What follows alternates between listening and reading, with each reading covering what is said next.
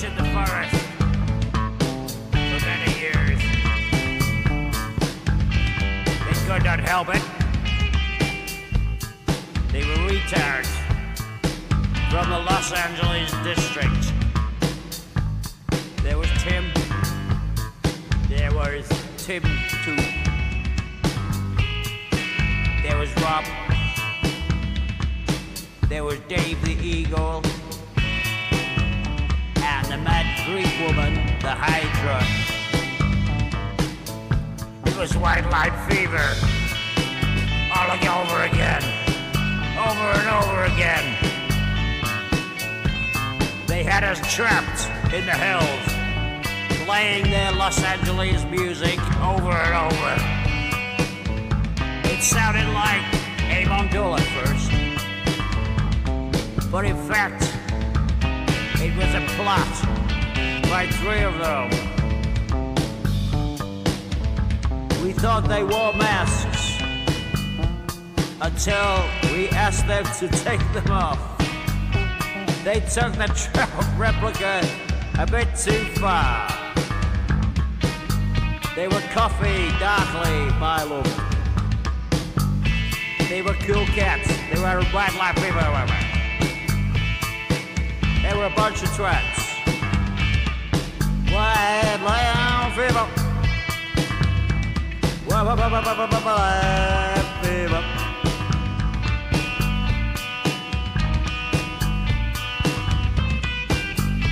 Often on the beach, they would play forever and ever in the sandy surf of LA County. One day,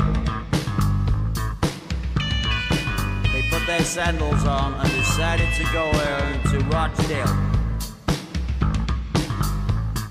They were pretty out of sight.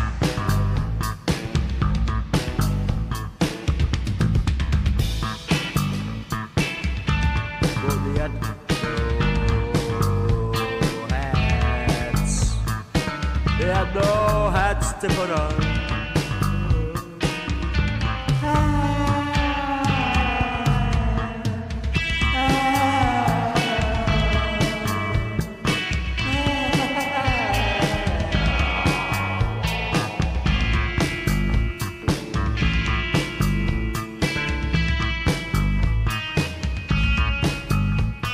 They were so desperate, they stayed with Austin Collins,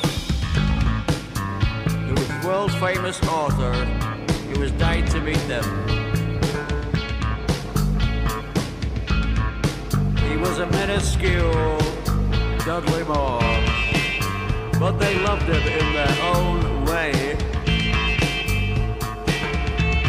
In their hearts,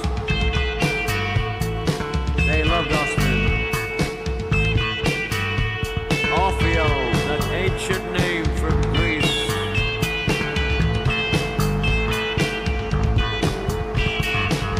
Orfeo, Tim, Presley. How many names did they have? Nobody knew. Was it Latin? Was it Yamaha? Nobody knew. So they traveled, and like the born-again Christians or the Jehovah's Witnesses. So they traveled and traveled till they reached the holy town of Brookdale and Nubbin and Ramsbottom to find their true wagon Christianity. They were so happy! They were so happy, they could not describe it themselves.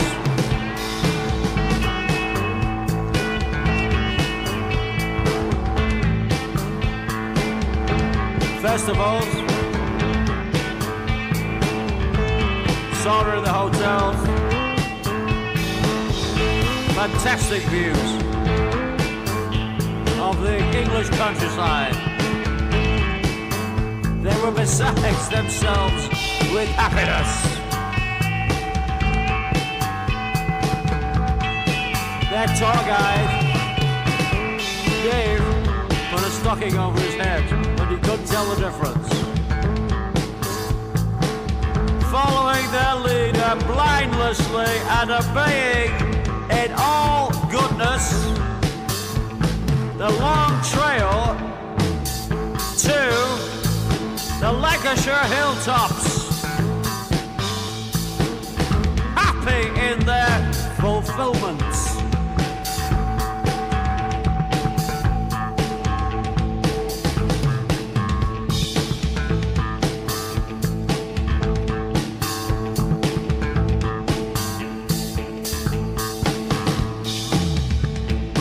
Little did they know they were paying by the minute for the tape they were wasting.